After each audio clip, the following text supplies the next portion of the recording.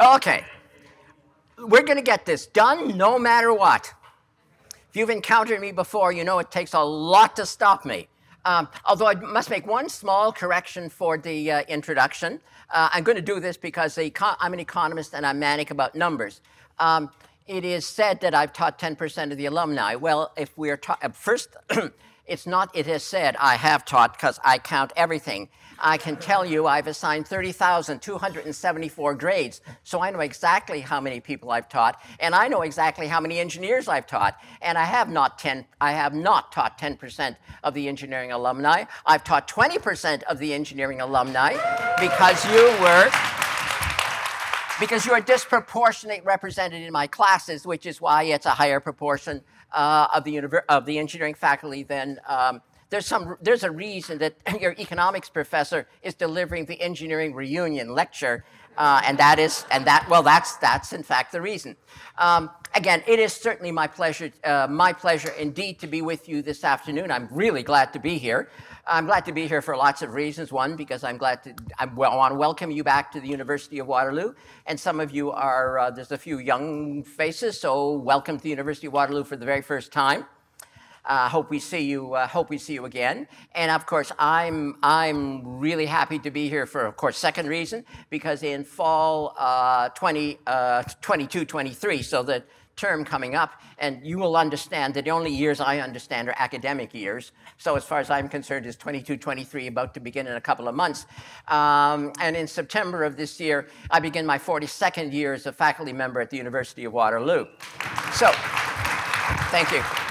Yeah, well, you know, there's some advantage of, being, last man standing, so I'm still standing, and that's a good thing, although it's getting a little disarming when I meet former students, and they look surprised that I'm still alive. But it's one thing to say, oh, haven't you retired yet? And clearly I haven't, but to be surprised that you're still alive is a bit of a strange experience I'm getting used to.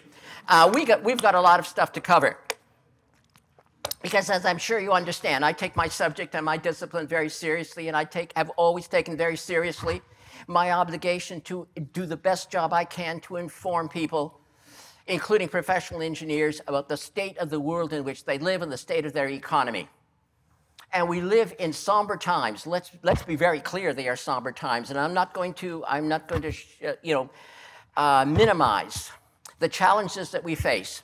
But so what I want to do this afternoon is I want to do a quick historic review, because some of you are expecting the weekly briefing. Well, I can't, from the last time you got the weekly briefing to today, to cover everything that's happened in the last, like, God knows how many decades. So you're not going to quite get you're going to get a sort of truncated, strange version of a briefing.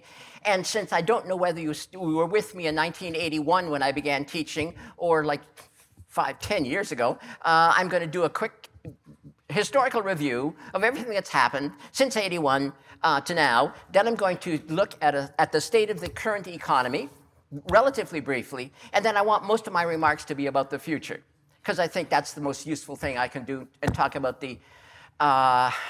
what lays ahead. And of course, so just so you understand the room, and I do believe the air is coming back on, thank goodness. Plant ops, bless them and their machinery.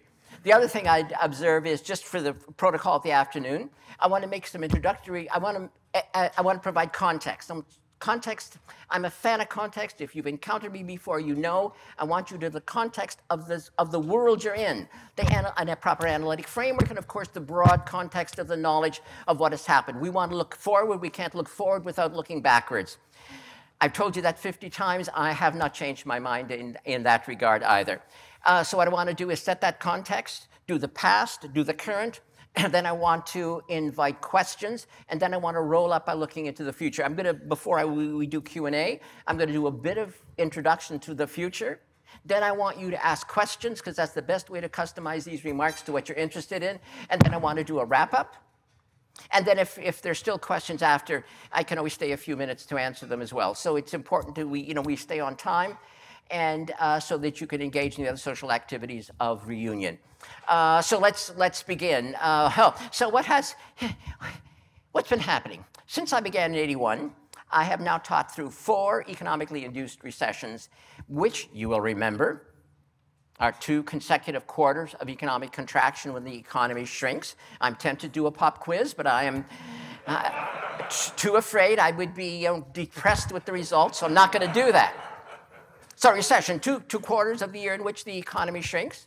That has happened on 4 occasions driven by economic circumstances, and once, of course, by the brief contraction of economic activity caused by the pandemic.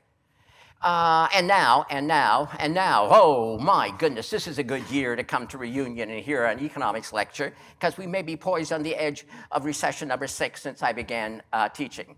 However, let me also tell you what I've told you in the past, because I've taught through these recessions.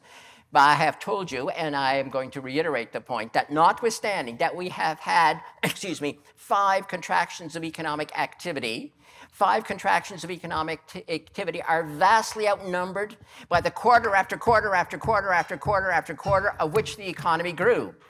So as a practical matter, this quarter, so first quarter, of this year, which is the most current economic data we have for the GDP, the output of the Canadian economy is at or almost at its historic high. So in terms of the total output produced by the Canadian economy and all the men and women working and all the businesses that exist, we've never produced more. That's important to understand it, since we are certainly facing some degree of economic adversity. It's important to celebrate the accomplishments of the past, not to make us complacent about today, but to make sure we don't panic. I have coped with too many of you, too many times, when I'm in the middle of a recession and the job opportunities are limited as you approach graduation, for you to decide that the world has come to an end, that Canada's a basket case, that there is no hope for you, and you have to emigrate, and you're not even sure where to emigrate, because, of course, then you notice there are recessions going on. Canada never has a recession with the rest of the world booming. Never has, and we never have, and we haven't thus far. So recognize that those circumstances means that we've grown and grown and grown and grown and grown. You also, one of the most important things to notice with respect to the health of any economy is, of course, the number of people working. And when I entered this classroom, I told you in 1981, I told you in 1991, I told you in 2001, I guess I've told you often. I wonder if some of you have come to this evening, or this afternoon. See, I'm so used to teaching the evening, I don't even know what time of day it is. I wonder if you've come for me to say, oh my God, I got it all wrong. Let me fix everything that I mistaught you. Dream on, ladies and gentlemen, that ain't happening yet. John Maynard Keynes still rules the economic policy of the industrial world. We'll get to that in a minute. What you also are told, and I am pleased to be able to say that again, because it's about you. It's about, this is not some cheap shot. I am not an apologist for the Government of Canada, or the Bank of Canada, or any other group. What I'm trying to do is make sure you understand what because oh boy, do I like not all looking at faces that are 18. And your faces are definitely not 18. Well, you know, because when you're 18, I have to say, once upon a time, inflation was 13%. Some of you remember those days. Isn't that, like, for an instructor's point of view, that's wonderful. So the thing that is so important to understand about what you have created, you and the businesses that you've been part of, or the other organizations you've been part of, the number of people working in this country is at a historic high. Right now, this last month, we lost jobs during the last recession induced by the pandemic. How could we not? We shut down whole sections of the hospitality and other industries. So, of course, we lose literally millions of jobs. All of those jobs replaced. As you know, the headlines tell you, remember, they used to be what were newspapers. Now, the social media and the blogs tell you all the disaster of the raging unemployment. Yes, well, something very interesting is happening, which is to say, of course, that we have record employment levels. And, of course, there are thousands of jobs outstanding. So, not too bad. Recognize also that that employment record, fastest rate of job creation in the industrial world of the major industrial states, of all the G7 states and almost all other mature industrial states. We do not compare ourselves to China, for example, but excluding that, you create jobs faster than any other country of those mature industrial states, including the United States. That is a testimony to the strength of the Canadian economy. And I am not here, as I say, an apologist for any public policy, politician, or anyone else. I want you to celebrate what you've done, because it's you. You are the working men and women of the country. My pointy-headed students will make a contribution. Yeah, wait a moment, you graduated and did make a contribution. So don't dump on your own success. Important to understand. Yet, we must also understand this rule. The past does not guarantee the future. So we celebrate the past, appropriate to honor the people that our accomplishments and those of others, but also important to look forward clear-eyed and take nothing for granted. So that's what's happened. We've also taught through 2 wars, and we're in one now. So let's begin with the challenges as we move into the present. Then I'm going to look at the snapshot of the economy, the most recent stats we have. Then look future, and then we do Q&A. I don't like to say this.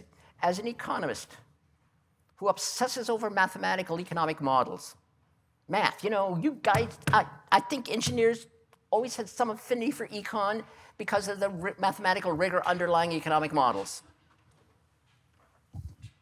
Maybe ours are a little more squishy than the models you use to predict the physical universe, but I have to cope with squishy people. Now, when yes, well, I do. And when you cope with people, you need some wiggle room because people are wiggly. Oh, by the way, just one small note, ladies and gentlemen, in case that looks like I'm very frustrated. As you know, if you've ever encountered me before, I must now, because of COVID restrictions, stay away from you. So I can have my mask off. I can't roam up the corridor and up the aisles, and this is driving me crazy because I really want to get up and point at somebody, and I cannot do that. So metaphorically, I'm actually walking up and down this theater. Anyway, so I must get that frustrated, so I'm going to pace probably here even more than I normally would. So we are, and this is what I don't like to say, we are in unprecedented territory. All mathematical models, including yours, are all driven by your knowledge of what has happened in the past. The laws of physics are experimentally verified again and again and again. So of course you know, you have the historical benchmarks of what works and what does not. So did I. Unfortunately, I and the economists of the industrial world, the market-oriented economists of the industrial world, anyway, are in this difficulty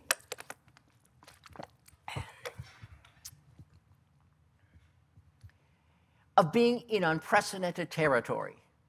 As soon as precedent is violated, it means you have trouble making those models work. Because you can't go back to the past, you can't go back to the parameters. That's the difficulty. So what is unprecedented? Well, my goodness, the question almost may be, what is not? What is the same?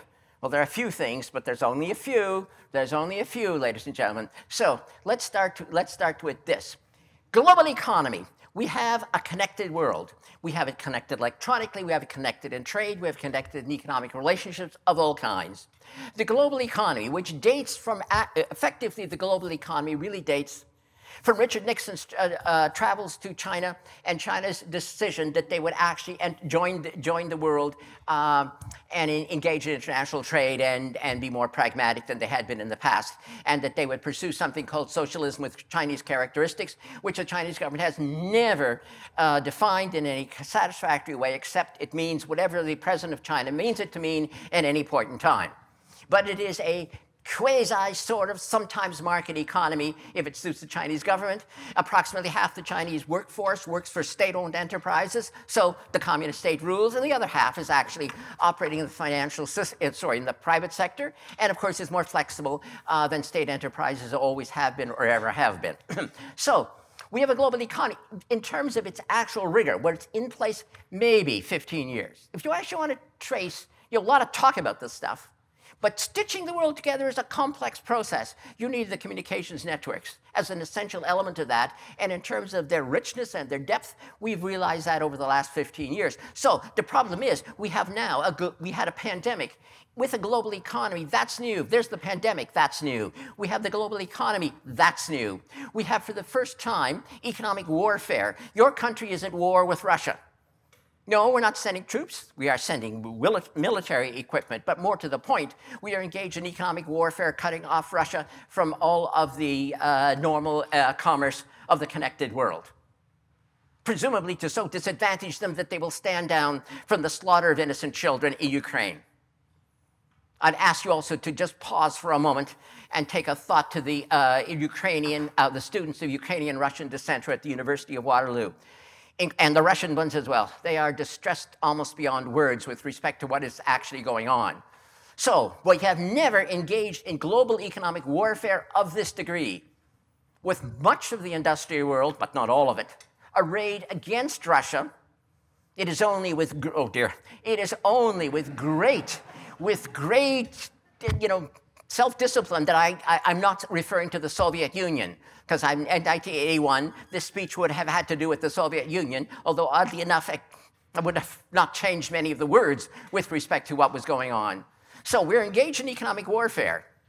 We have, which is unprecedented, a global economy, which is unprecedented, a residual pandemic, which is unprecedented. That alone would be enough unprecedented things. Then, of course, it's you characters.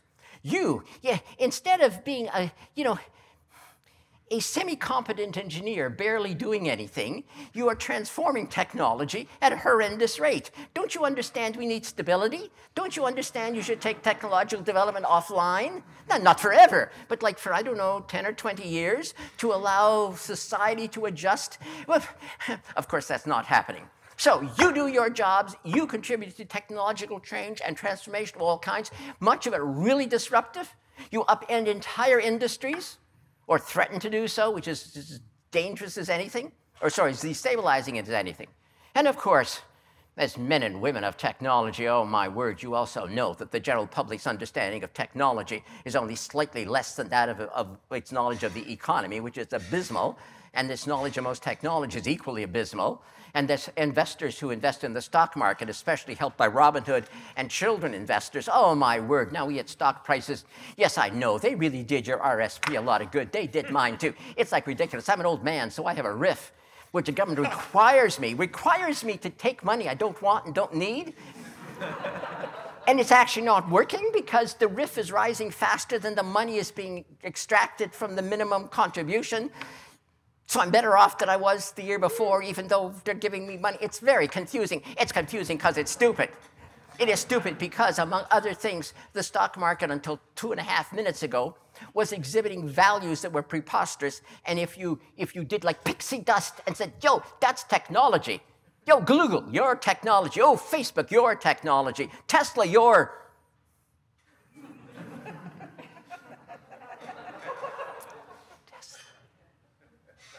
Tesla, before the recent fiasco in the stock markets, had the market value of all its competitors put together, while selling a small fraction of vehicles and having no monopoly control over electric vehicles, no proprietary technology that is special to Tesla.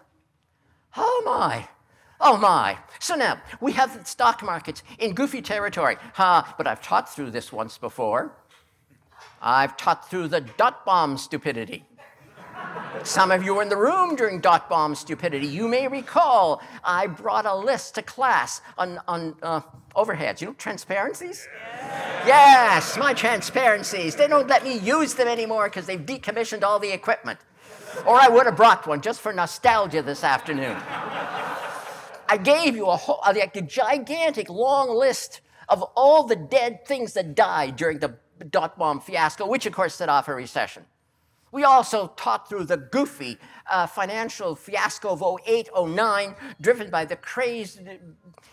Here, would you like to buy a mortgage, a set of mortgages? If we take a lot of risky mortgages that we lend to people who don't have high incomes and put them together, they become less risky. No, pile a lot of, no, it's called not diversification. Well, like, yeah, really and truly. So that blew up. And don't you tell me that investors are more sophisticated now than they were in 91 or 90 or 08, 09. They are not. If anything, they're more misinformed. If, really, buying stocks based on what you read on the social media, if that got any stupider, it'd be hard to imagine. Another unprecedented element that we're in, because we're not even done with the unprecedented stuff yet, is, of course, the pace of misinformation in our society. I'm sorry, ladies and gentlemen. I was alive at the birth of the internet. Well, okay, not quite the literal birth of it. But I watched the internet go from an obscure governmental military communication tool to everybody's ubiquitous tool. And I remember clearly the idealists of our world. And I say this with respect to them. It's a good thing to be an idealist.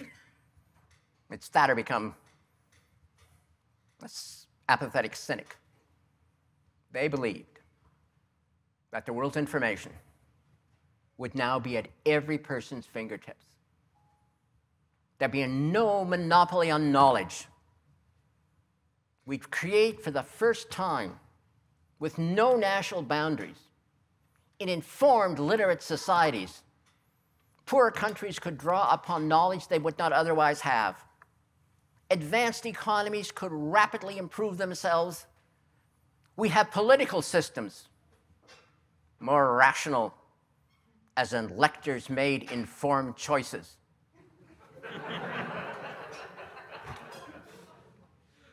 Yes, in retrospect naive, and only a few people warned that the ability of the internet to send the words of a demagogue around the world in a nanosecond was the greater risk than the belief that people were thirsting for knowledge. And what did the public do the first time they could do this?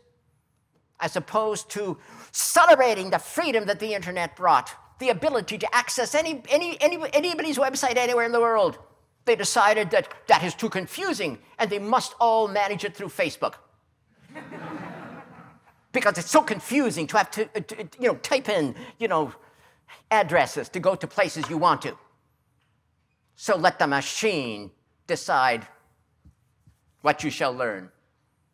I'm a student of history, as you also know, and I cannot resist observing that the first politician who used mass modern communications was Adolf Hitler. His use of radio set off World War II. We already know what can happen with mass market communication. So, sorry, ladies and gentlemen, somber times. Oh, we're still not done with unprecedented. One more, well, no, because it's so important to recognize that there's a reason the Bank of Canada has made some mistakes. I'm no apologist for governments of Canada, any of them, provincial or federal, or any other government for that matter. And they should be held to a high account. But let's also be realistic. They're struggling with this unprecedented circumstances as much as we. There is no magic information that they have that you do not. There's no magic stats that they have and you do not. There's no mathematical models that they have and you do not. Well, except, of course, for the secret mathematical models which are driven by the World Economic Forum, which is about to assume that was a bonus assignment, stupidity. You could submit for extra marks.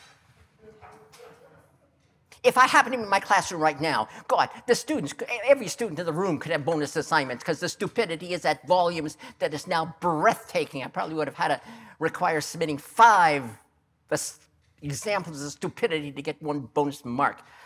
Oh, Yes, I'm frustrated, ladies and gentlemen. That's another reason I'm so happy to be here, because it's good for my mental health and blood pressure to have audiences from time to time. But the other unprecedented thing, so important to comment on, because it shapes everything else. And it's a little awkward to talk about it. It's a little awkward for me to talk about it. It's a little awkward to talk in a room of people who aren't all 18. The 18-year-olds don't mind this comment. Some of you may find it less attractive, and I find it not attractive at all. And that is, of course, we've run out of babies. That is my ever so... See, I see a small child back there. Yo, man! Good for you. We need you. Trouble is, we need more of you. We don't have enough of you. The population is aging rapidly. You also know there's a post-war baby boom, this gigantic number of people born after World War II. How could this be not me? Sorry, it's not plausible to me, not me. So I'm one of the boomers. Why haven't I retired? Well, let's not go there, actually, because university doesn't know what the answer is to that question, and I'm not and the university reps in the room, and I'm not about to tell them why. But the truth is, the leading edge of the boomers are approaching death. Let's say it clearly. The population is aging rapidly. We do not have enough children to replace ourselves. We don't in Canada. We don't in the United States. We don't have China. We don't have in China. We don't have in Russia. We don't have in Europe. The major industrial countries of the planet have rapidly aging populations, so rapidly aging. Oh, I can get over here. So rapidly aging that they're going to begin to shrink. Some of them have already begun shrinking. Like, this is not a small point. Not a small point. Like, the housing crisis. Well, the housing crisis will solve itself. Just let people die off. And yes, well, see, that laugh seemed like whistling through the graveyard, but yes. And keep in mind, I'm fairly close to it myself, so you know. This is a huge consequence. We debated for a big chunk of time this important question. Technological advancement does eliminate particular jobs. Lots of them, of all kinds. There used to be people who did drafting. You used to learn the stupidest skills. No, well, stupid in the sense that now you go tap, tap, and the machine does them for you. I watched the machine take parts of engineering. Took the boring parts, so that was a good thing, generally speaking. And so our question was, as technology advances and advances and advances, and now, of course, we have, spooky AI, as it advances and eliminates job functions, are we going to end up in a situation where we have chronic unemployment? I mean, more workers than work needs to be done by humans. In other words, would technology advance so quickly that human work would become, at least for a few, except for elite people, not possible? Of course, at the same time, we've got the boomers dying off. We're in a race between technology's destruction of jobs and the boomers and your wimpy reproductive behavior. Well, who are we going to blame for this, by the way? No, I did my duty, but still in all. But that was just net, so that didn't actually do anything except keep it from shrinking. So, we now know the answer. There's a labor shortage, and technology has not eliminated work as fast as the population is aging. So, help wanted signs all over the place. And the lure of AI, oh my, how much money has already been lost in the stock market by artificial intelligence. Let's hope by nobody in the room, since like all new techs, it is oversold and overhyped.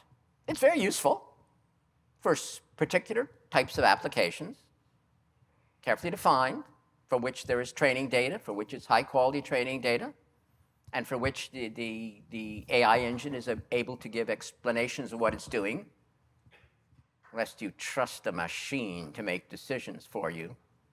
Of course, that probably won't trouble you since it picks movies for you and entertainment, picked your partner. Well, let's, not pretend. So, we have these extraordinary circumstances, either one of which would have made looking into the future challenging. Push them all together, sprinkle a pandemic on top of it all, and then try to figure out what's going to happen next. The answer is, with extraordinary difficulty, is going to be able to say what happens next. And your public agencies are struggling as much as anyone else with respect to this issue. In the context of a public fueled with raging misinformation, I'm sure I don't have any trouble understanding why people are frightened. I don't have any trouble understanding why people are concerned.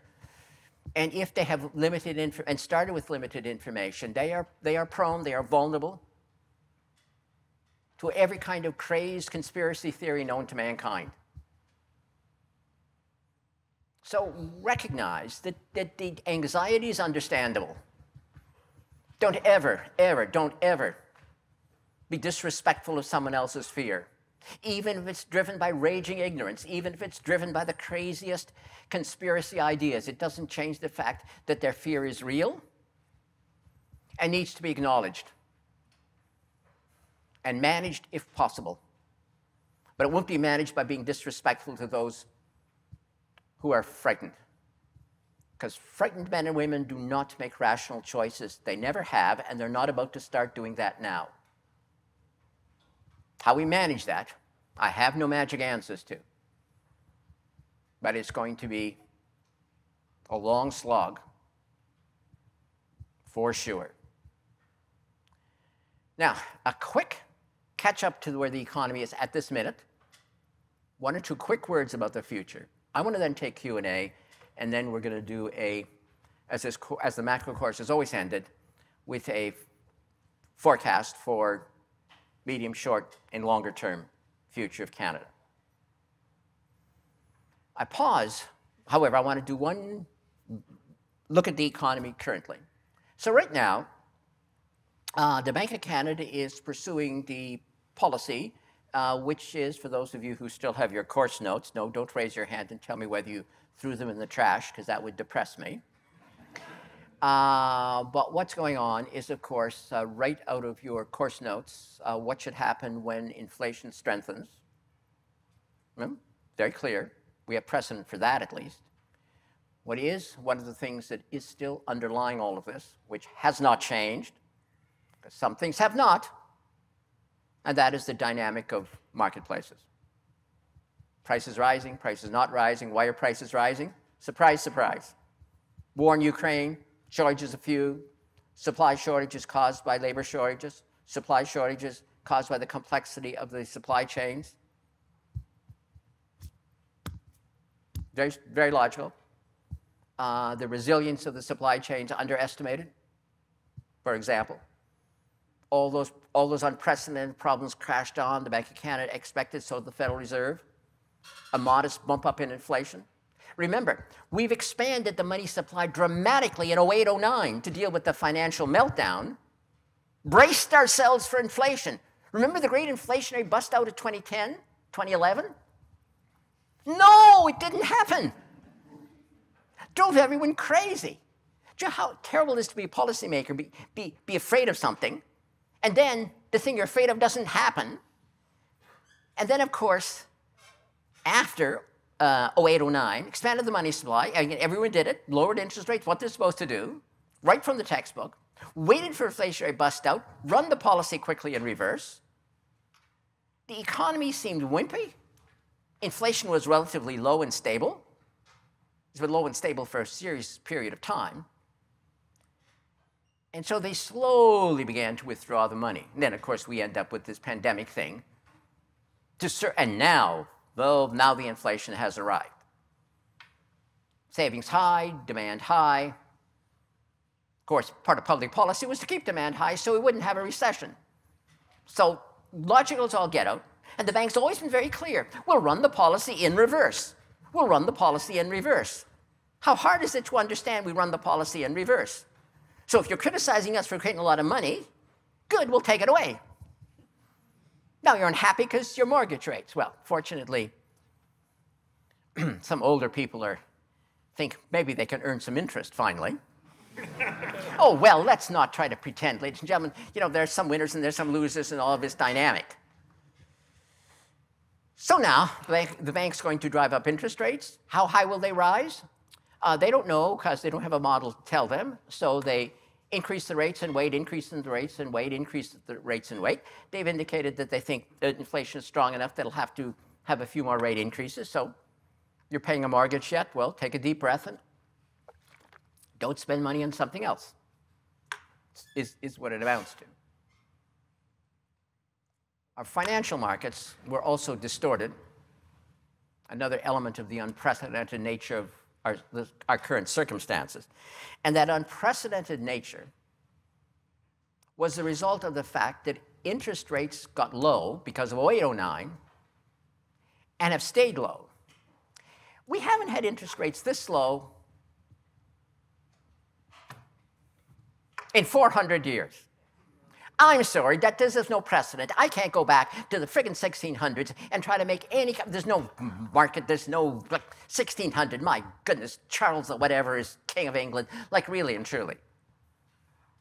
So, the bank's feeling its way forward, so is the Federal Reserve. And ladies and gentlemen, I would suggest to you there's nothing else is responsible.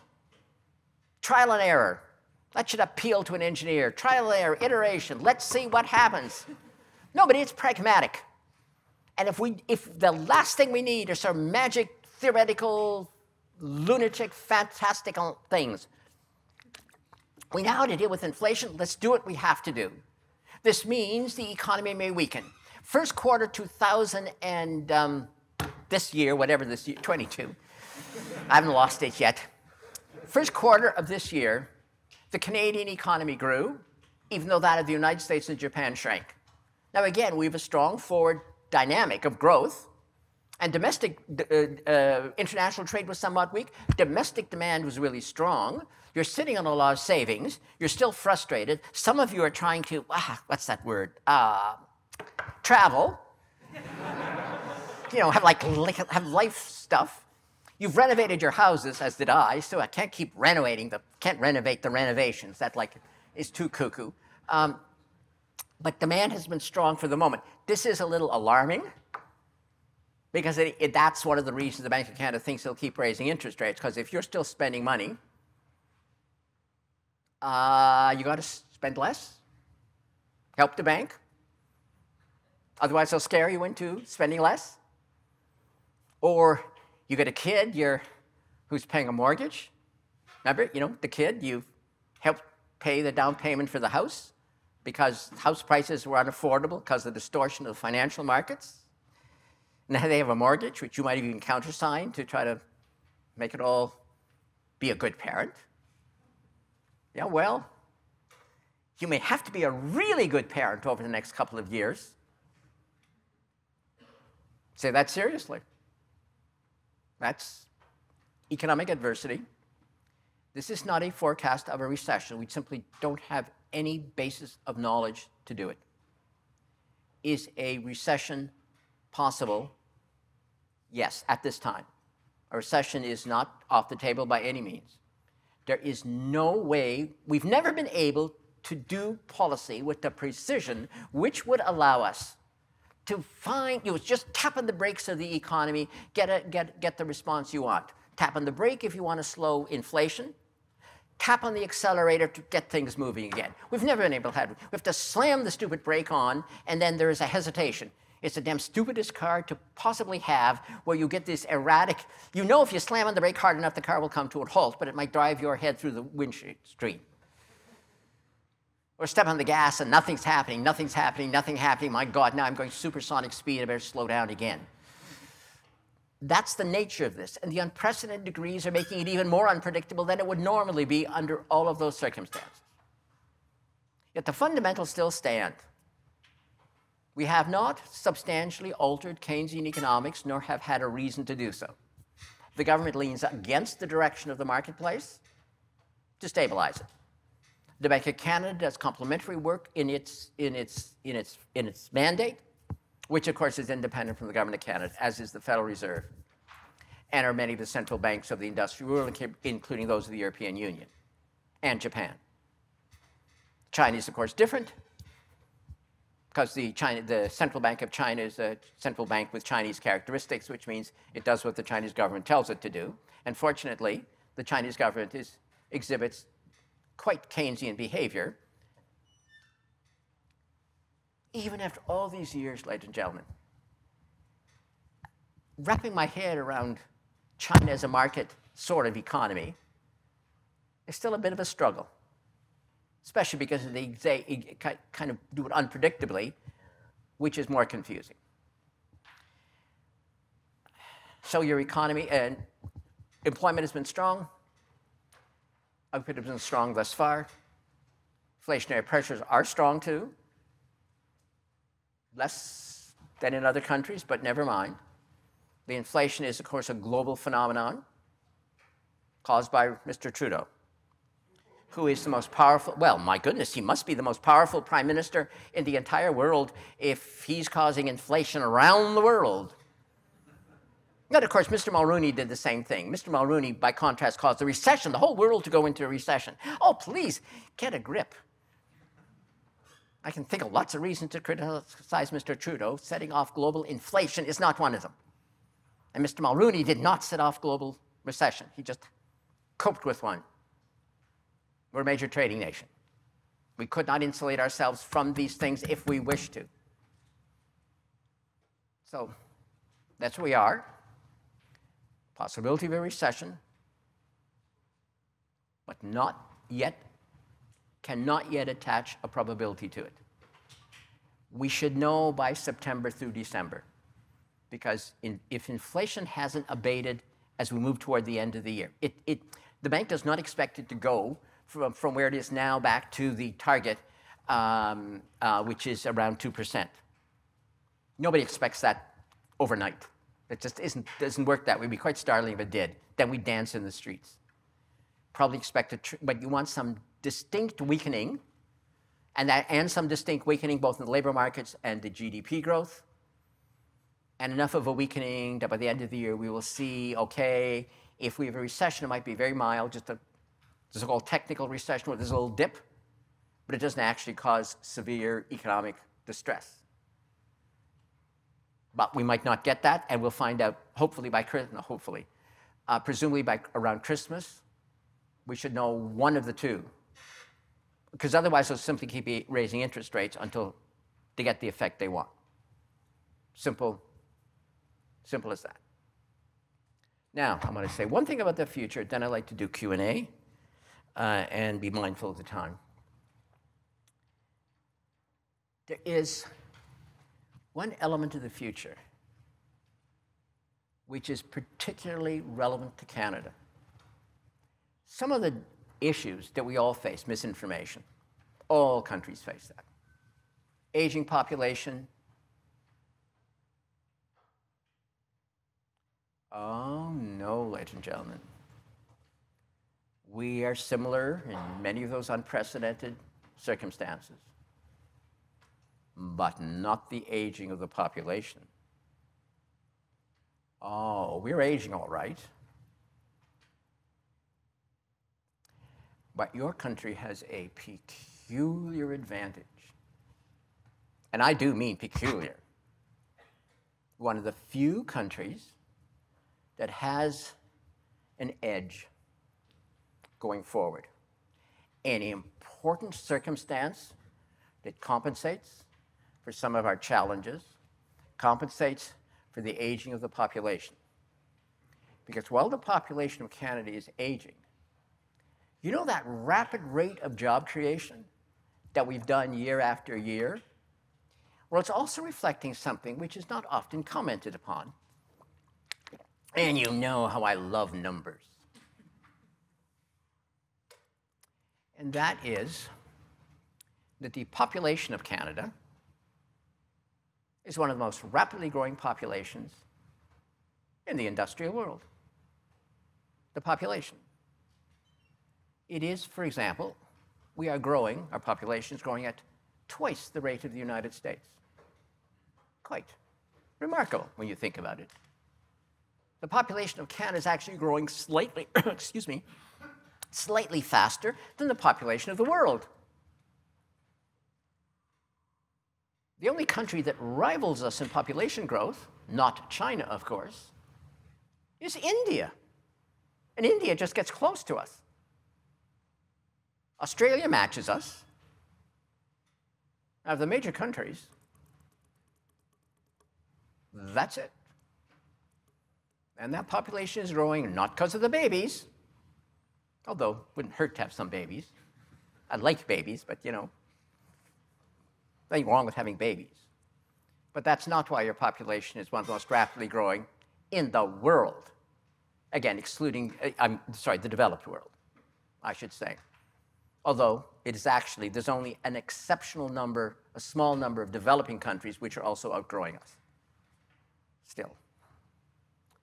And that, of course, is, our immigration levels. We benefit to an abnormal degree compared to our other country peers as the talent of the world comes to Canada. No matter how you slice that, that is to our extraordinary advantage. The world's talent, to a remarkable degree, is coming to this place. This rate of growth, of population growth is, again, it's not suddenly this year. Well, the pandemic, of course, was an interruption. Excluding the pandemic, this rate of population growth driven by immigration.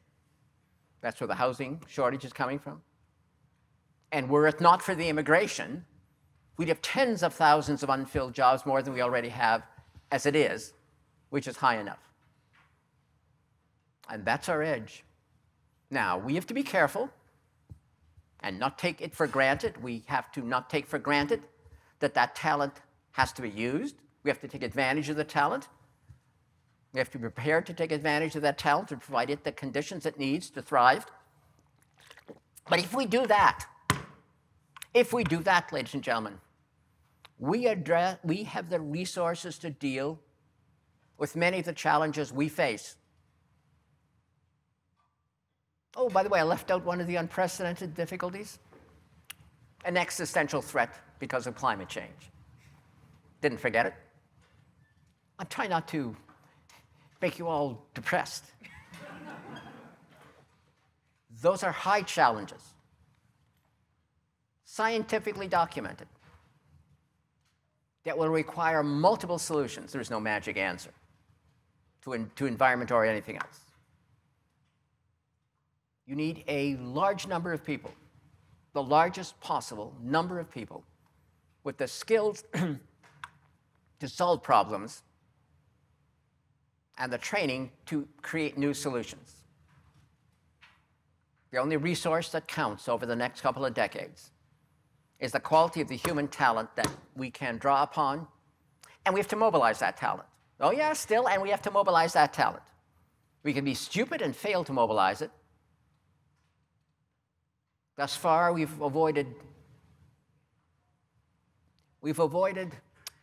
used most of the talent. We've wasted some of it. And we should do a better job. But largely speaking, the talent has been deployed effectively. Now, I'm going to say a few other things about the future. I'd like to pause for a moment, however, and take Q&A. And if you don't ask questions, I'll keep talking and you'll be sorry. So just Yes, please. Okay, so for context, I took your class, I think around 2004, 2005. There was something you said a lot during, I think it was 102, and you seemed to hint at it earlier when you were talking about the housing crisis solving.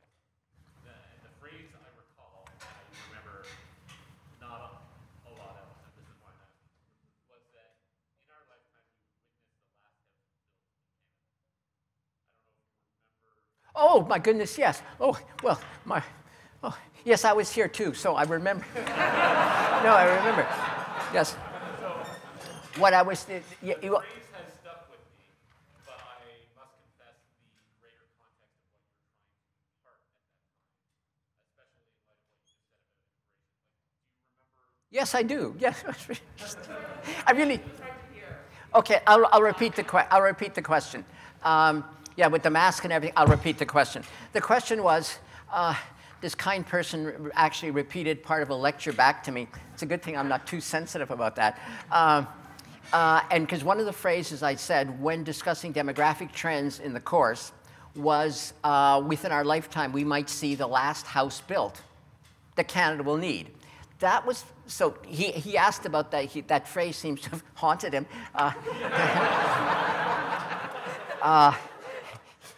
And I can't resist wondering whether his job is as in the development industry, but let's, Okay, but let me answer the question, because I do remember that section of the lecture, and then possibly I didn't make the point clearly enough. At that stage of the game, I was concentrating solely on the demographic trends of the birth rate. So like again, this business about the birth rate is not new. I've always taught in the courses about the post-war baby boomers because they disrupted the marketplace as they aged, right? At one minute you got schools, like you got to build schools all over the place, and now we're converting schools back into retirement homes, like it's creepy as all get out. So part of that discussion was a very simple argument. I pointed out that if the birth rate, and then this is what I was trying to make the point, and I can't. Immigration would have been done in a separate part of the course. So I was just concentrating on the birth rate. I was trying to get students to understand that if the birth rate stays where it was when you would have heard it, what year was that again? 0405. Oh, okay, 0405. Because by then it's already below replacement. And I'm saying, look, if it stays below replacement and you don't do your responsibility, I'll avoid asking you how many children you have. Oh, very good. Okay, well, that's holding your own anyway. But no, seriously, the issue was I was trying to demonstrate that mathematically, in the absence of anything else happening, the population will start shrinking. And of course, I think I even said, what if you build the one too many last house that we will need? So yes, and that would have been true. So for example, the population of Italy is population of Japan is now absolutely shrinking. And now, of course, keep in mind that, of course, the population can shrink and you still have a shortage of houses in one place and houses unavailable or vacant elsewhere. And that was the point I was trying to make, that if we looked solely at the demographic issues, our population will begin to shrink.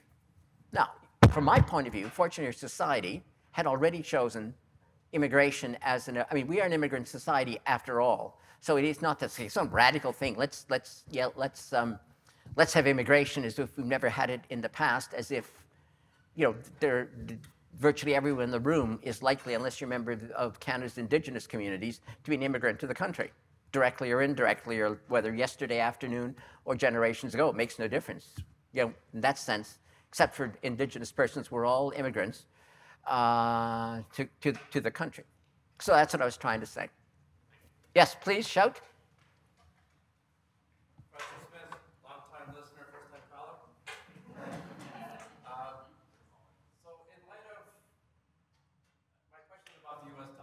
Yes? So Bretton Woods was almost 80 years ago now. Do you feel that the US dollar is under threat? I mean, that speculation has been there for a long time now. But do you feel that it's closer to reality, and do you foresee the de-dollarization of the US dollar? The US dollar is under greater threat now with respect to its standard. the US dollar has for a long time been, as you correctly observed, the stand of the world's global economy. It's the exchange economy. You know, it's the main economy that is the world's reserve economy. For a whole bunch of complicated reasons, the size of the US economy alone would dictate it, and there has been no real substitute. Even the euro, while a powerful international exchange, does not have the power. One of the ways we have, of course, tried to pressure Russia is to restrict their supply of US dollars, and that's why they're insisting or asking that their oil exports be paid for in rubles to support their currency. Because of course, the problem is when they're paid in US dollars, they have trouble using the US dollars because they've been pushed out of the exchange system. So, but your question with respect to the future of the US dollar is very, very difficult for me to say, because that dollar was driven by the strength of its economy. Like, that's clear. The biggest economy on earth, strongly growing, home to many of the great technology ventures of the world. There a lot of powerful dynamic was giving support to that value. Value of all currencies is often emotional, and the US dollar also suffers from positive emotional karma attached to it, in the same way that cryptocurrency attracts crazy karma. I'm only with great difficulty not going into that swamp, unless you wish me to. But back to the observation, the difficulty I face in commenting about the continued role of the US dollar is I would have to tell you about the continued strength of the US economy. And in this world in which all those unprecedented circumstances I spoke about that apply to us also apply to the United States, right? And while they have an economy, while their population is growing more than Europe, for example, which is also to their advantage, but they have huge disadvantages which are growing more acute. I have watched over my lifetime, and I'm not a political junkie, because the first presidential election I watched, like as a conscious person, is that of John Kennedy. So I have obsessively, and my father's born in Brooklyn, so I have long Yankee connections. I've watched it over my lifetime. The country is now almost ungovernable. It is a challenge for an industrial state, independent of whether you think the government should take a stronger or weaker role in the direction of an economy. And that's a debate that has many elements to it. But you don't want a government that cannot function at all. And the US government has not been functioning now for some time. Mr. Biden's predecessor, whose name I shall not mention, so great is his shame, and so sweet is the sound of his name to his own ears, presided over that inability to get anything done. The United States has now trouble running elections.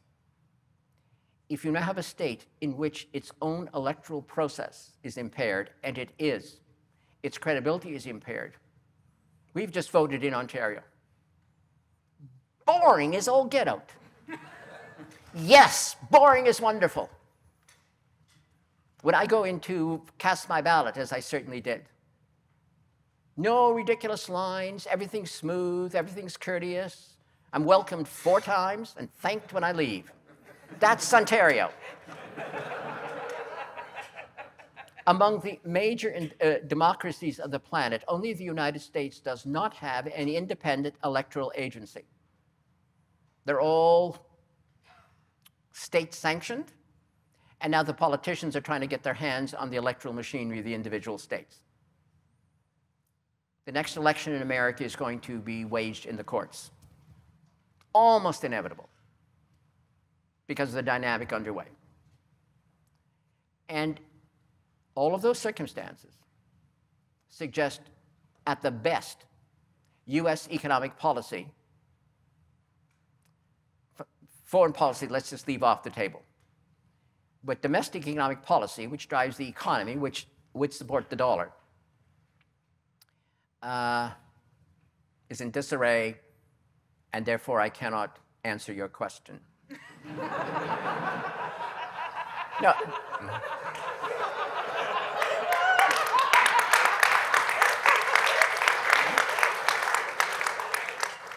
But that's scary. Like, I should have been able to say yes or no, right? Because and right now the dollar's maintained its relative position over the last several years, but that is partly because there's no credible alternative. And so some of that is its current position is more by default than by leadership.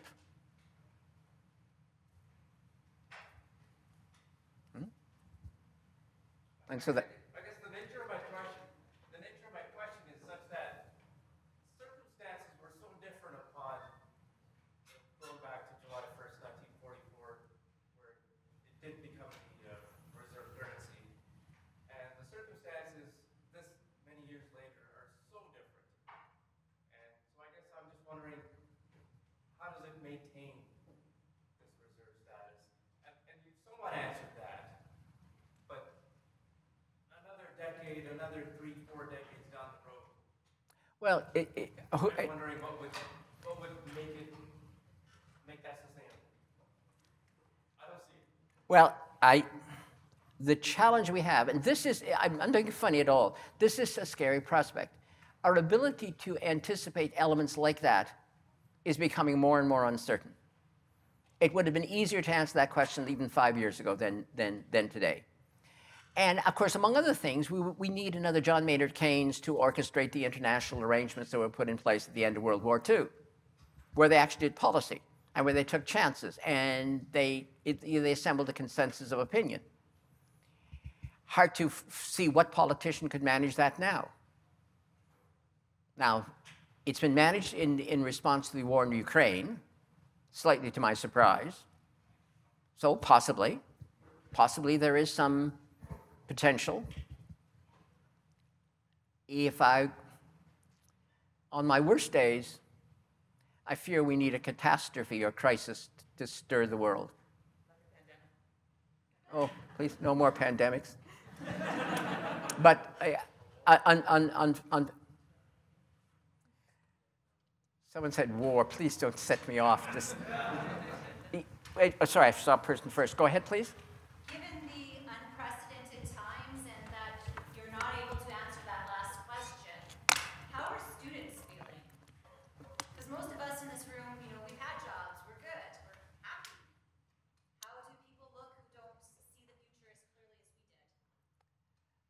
I would say I still have a lot of contact with individual students, so I feel comfortable answering. In some ways, they are trying to capture the right, express this properly. They're anxious, that's for sure. How could they not be? But it hasn't paralyzed them. They are still, they're still making career plans. Their career plans are still somewhat unrealistic, but so are yours. So don't criticize them for that. They are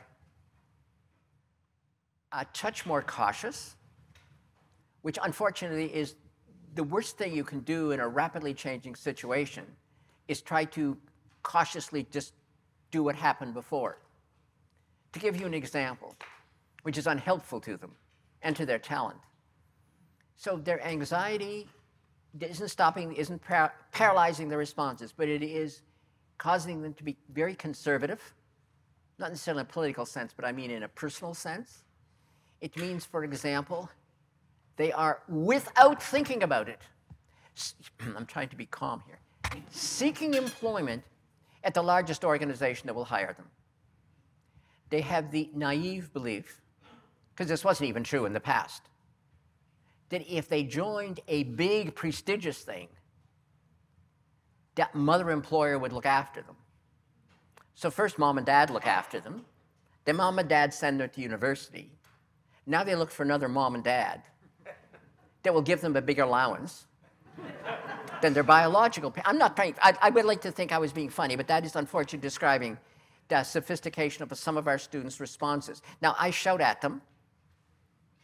to remind them that size and status is not a harbinger of anything. I'll avoid asking anybody in the room to raise their hands if they work for Nortel. Well, it is naive. Like, no, am I saying you should not join Google? Well, of course I'm not saying that. If it's the right employer for you, offering the right opportunity, if they're going to help develop your skills and give you mobile skills, go join them. Absolutely. I would celebrate it, but I wanted part of a strategy. I want my poor students, the current students, they really don't like to encounter me as they approach graduation. So I go to their graduation function so they can't avoid me. I do. Sorry, that's the truth. I'm happy for you to laugh, but like, I don't tell jokes. I actually do this. So for example, I go to their functions. That's why I say, so what are you doing in graduate? I mean, congratulate them, obviously, and I want to wish them success. But I, of course, want to know where did you join?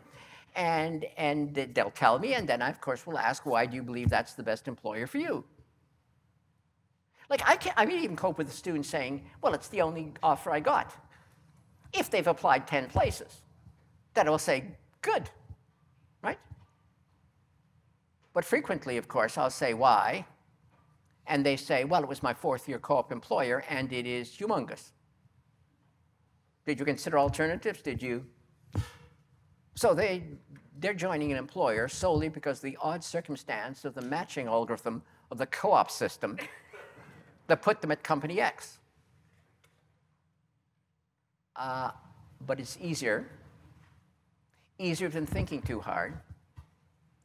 And if it's big, big is good. Yeah, well, you know,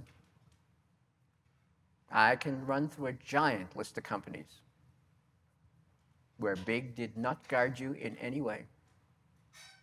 And if we're right that the world will be more tumultuous and more uncertain, which is one of the things I'm going to say when I wrap up, big can be a challenge because big tends not to be fast-footed. And in rapidly changing circumstances, joining a behemoth of a company that moves at glacial speed, everything funneled through the CEO's office to get anything done, and there are 25,000 employees. Oh my. Fast-footed, you wouldn't say. With respect to large organizations and their ability to innovate, for instance. You shouldn't criticize them for innovating poorly. Because they're like dancing bears. Never critique a dancing bear, being it's a miracle. The bear can dance at all. And the extra caution being caused by our tumultuous world will put some of them at risk. Best answer I can give in less than half hour. Yes, at the back. Yeah. What's up? Be with you next.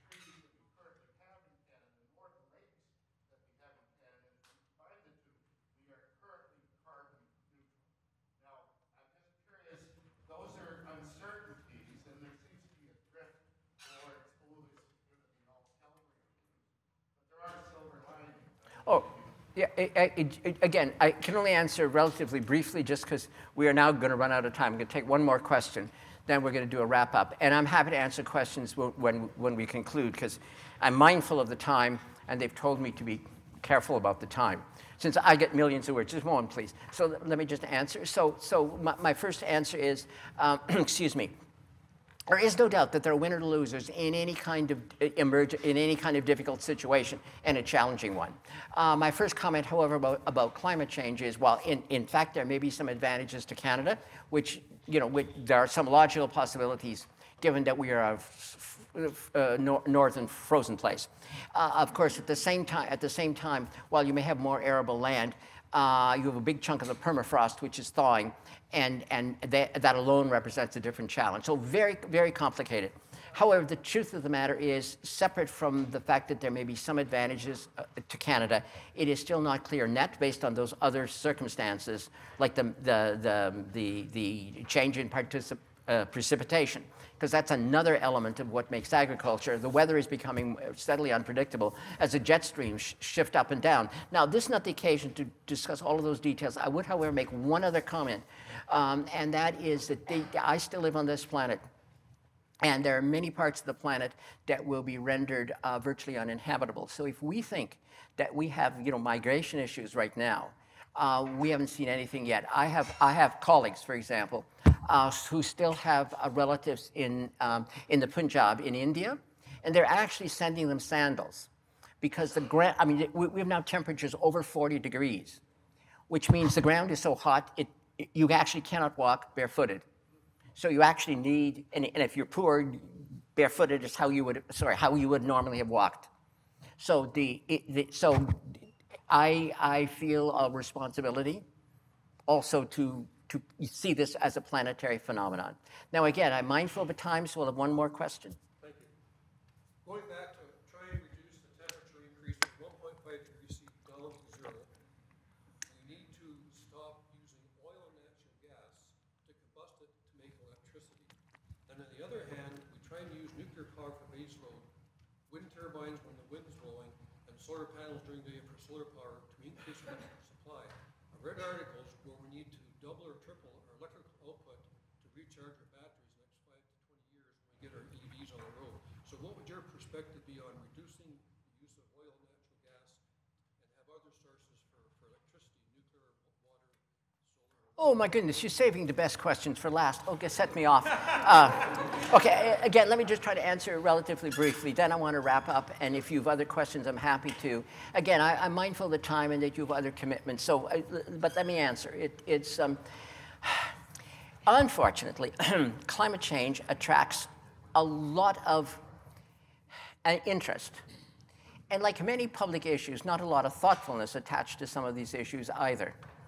The truth is, if we look at the science of it, nuclear power is relatively safe. There have been some exceptional circumstances which were in all cases contained.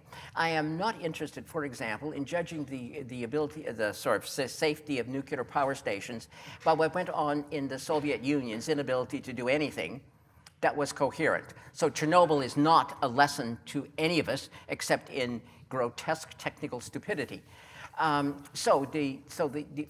example, just to give you one tangible example, Germany is now in an extraordinarily difficult energy position because they need Russian natural gas. So one of Russia's ability to slaughter Ukrainians is a direct function of the fact that Germany needs to pay for the natural gas that Russia is still shipping to Germany, and that Ukraine, by the way, is allowing to be shipped because one of the pipelines goes through Ukraine. So, of course, part of their difficulty is that after the difficulty in Japan, where, of course, they put the nuclear power station almost on the floodplain, like, oh, really? Now, that was a brilliant maneuver, too. Although still in all, the damage was largely contained. In any event, so that caused the German environmentalists to raise such a ruckus. The German government, for no particular reason whatsoever, began decommissioning its nuclear power stations. It has only a handful left running, because right now it would be in a much better energy position than being dependent on Russia, the Soviet Union, its old adversary. Like, really and truly, how much brain power did that take? The difficulty, of course, is, and the German government's official policy as of yesterday afternoon is able to continue decommissioning the nuclear power stations, even though they have this other difficulty. So we are unfortunately afflicted by, all of this pushing and shoving, very little overarching coherent public policy. The other question also implied the same thing. We've got like bits and pieces of public policy, different provinces, different federal governments, also other governments doing the same thing. Much of it doesn't fit together. So we're going to have electric cars. The governments of the industrial world have now electric cars are what we've got to do. Now at one level that will reduce carbon emissions. Yes, well, where's the electricity coming from? Because electricity is coming from fossil fuels. We've actually made it worse. You're engineers. You know that if I take oil and turn oil into electricity and then transmit electricity, it's going to take more fuel than if I actually use that energy-efficient internal combustion engine, because all of that transformation of energy is going to have all energy loss. It's the laws of physics. So, of course, Mr. Tesla does not talk about it except making wild statements about solar power everywhere, all over the place. Let's leave aside the recycling challenges of lithium batteries, because if they can only recycle so many times, then what are you going to do with them? And the recycling problems of lithium batteries is very high. So the truth is, if we dramatically increase the degree, excuse me, of electric car vehicles, and you actually drive them, where all that electricity is coming from is not immediately clear to anyone in general, since energy planning is so poorly done in general in most countries of the industrial world. I would say with respect to climate change and these issues, we remain in a situation where public policy is incomplete. That's my most gentle way I can describe it. And it's not even fully, even the parts that are there are not even consistent with each other. Since I want a clear plan from my governments of where the electricity is going to come from, since one of the good sources is nuclear power. Warning, warning, danger, danger. I have a conflict of interest since I have family members who are associated with the nuclear power industry. Well, that's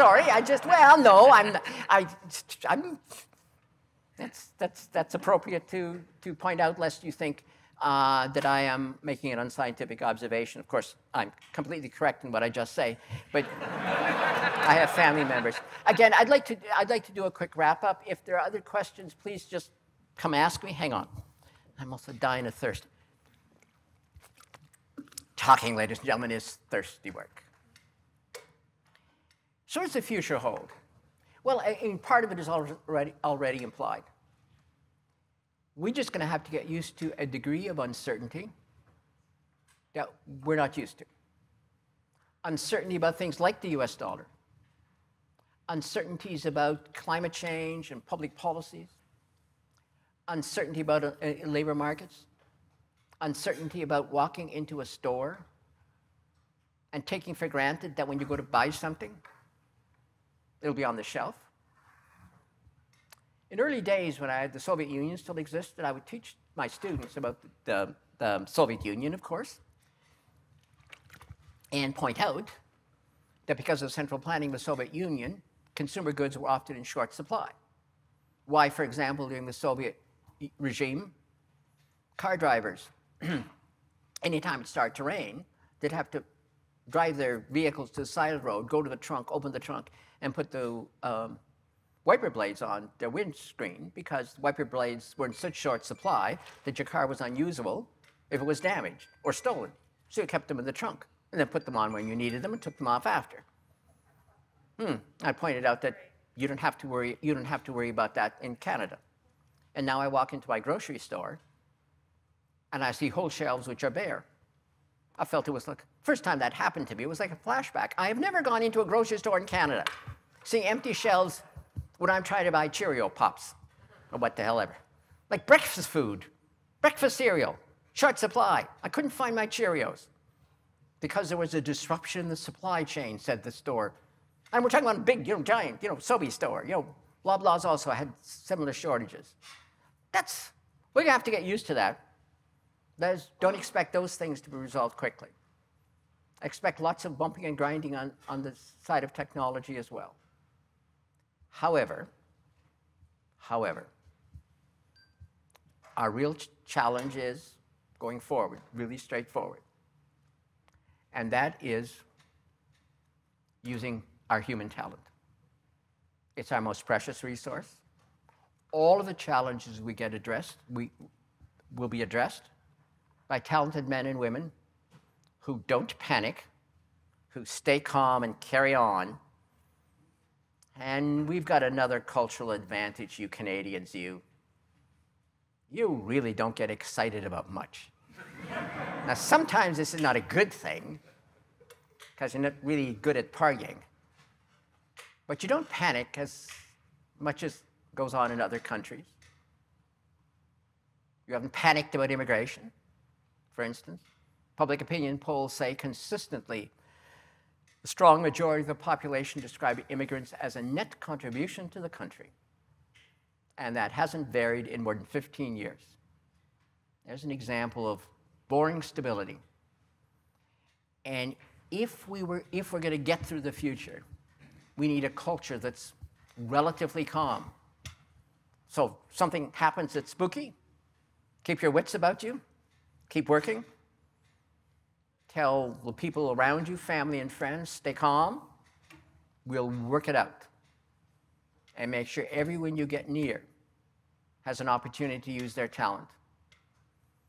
My current work at the university, we are exploring an explicit commitment to help all of our students become innovators.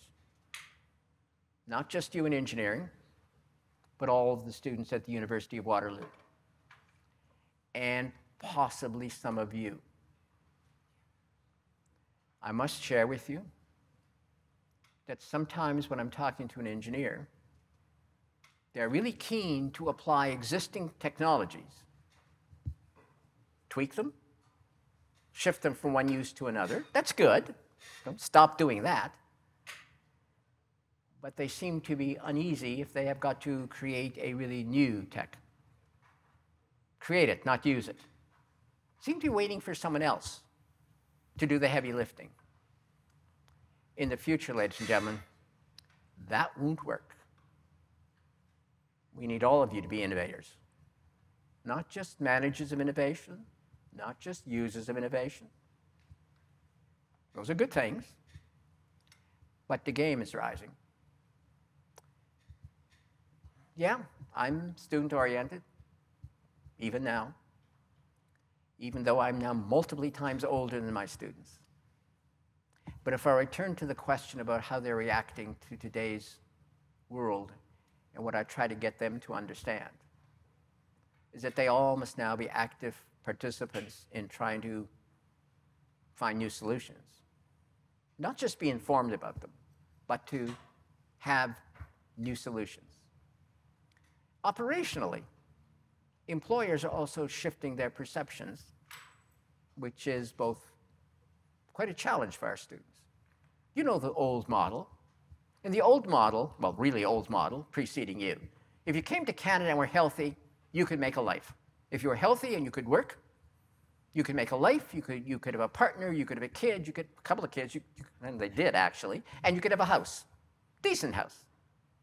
And maybe a used car, the first car you bought, but then you'd get a bigger, better car later in life. Then it was not enough to be healthy, now you had to have skills, education. So, your country has one of the highest rates of post-secondary educated population in the world, also greater than that of the United States. One of the reasons you have higher job creation than the US is you have more educated people as a proportion of the population. So Canada got education right, at least. But then, of course, the bar keeps rising. And the next thing was, of course, if you're young, well, you need training, but you also need experience. Says the young person, but I'm young, how can I have experience? I've been just hatched. And the founding president of the university, who I was privileged to actually know, yes, that's how old I am. Goodness. His name, after all, is on my first degree. I spoke to Gerald Hagee when he was president emeritus, and I became a faculty member. And he described, if we're going to build a university in Waterloo, and there is already one that had expelled him for being radical, a marketing executive from B.F. Goodrich, radical. But he was, you see, because he and a small group of business associates thought that to meet the shortage of technically trained people that they anticipated, and were in the 50s, and he's looking forward, the students should have experience, not just appropriate education. And thus was born co-op. And as he said to me, sorry, this is killing me. As he said to me, because if in the other world, I'd be up standing shouting at you, just like nose to nose, virtually. As he said to me, we needed a better product. This institution is born as an exercise of educational innovation. And so now, thus co-op. But now, the bar has raised again. Now we have to tell students in the job interviews, yes, talk about the degree, your domain knowledge. Talk about, well, if your transcript is okay. Otherwise, just talk about your co-op job. Well, we try to be pragmatic, but I'm trying to help them, right? So sometimes you have to give them pragmatic guidance. There's, of course, no correlation between your income and your grade average. Really, you know how annoying that is to a professor that your marks? I'm not being funny. You cannot correlate grade averages with any outcomes in life. You can a degree, you can the degree, but not the grade average. There's a better correlation with height and success in life than there is in grades. But now we have to tell students to be prepared for an interview question that asks about what ideas do they have. Don't even have to have they don't have to have like magic solutions, but they have to have good questions to ask. So not just, I have experience in my domain, a la co-op. I have the expertise in my domain. But if you ask me what I'm thinking about my domain, I could say, well, I'm concerned that AI is overhyped. And the interviewer says, why do you think that? And the student says, now you see, the bar's risen again. And our employers, especially the aggressive ones, are asking for ideas. And I have to tell the student that if the interview talks only about your technical skills and the precision with which your co-op job applied to the job on graduation, and a different employer asks you questions like, what ideas do you have about your domain? Pick the latter employer, he's likely to survive. And the employer who wants good soldiers is going to be an inflexible organization in uncertain times. I cannot resist observing that when I began, I listened to the chairman of the board of Nortel, our crown jewel technology company at the time, say that they wanted independent entrepreneurial thinkers to join Nortel. And then I watched the HR machinery of Nortel issue the most narrow, precise job descriptions. Bit of a disconnect there, wasn't there? So that's the world that faces us. We're all on the ramparts. There's no elite of brilliant thinkers going to save us. Wouldn't hurt to have a few brilliant thinkers, just a few more than we have. This is a team effort. And each member of the team says the words that change the world. I have an idea. Let me tell you. And the team listens. Funny enough, I think our grandmothers would be would understand that kind of guidance. So maybe, in our tumultuous world, the old virtues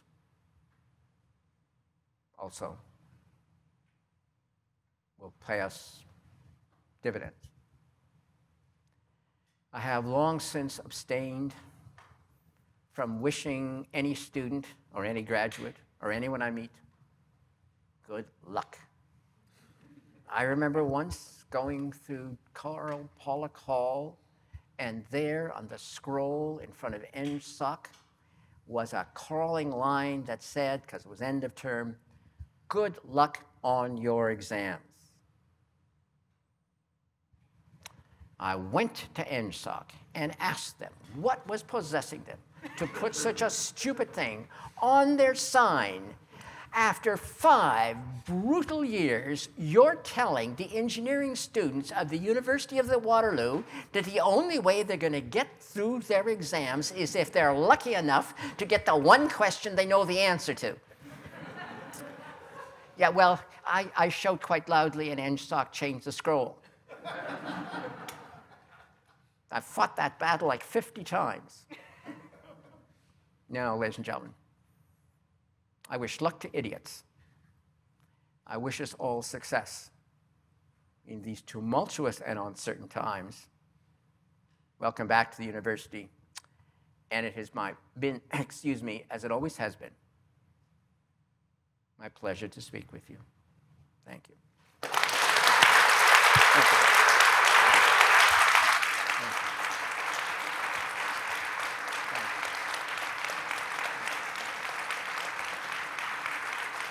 Thank you. Thank you. Enjoy the rest of reunion.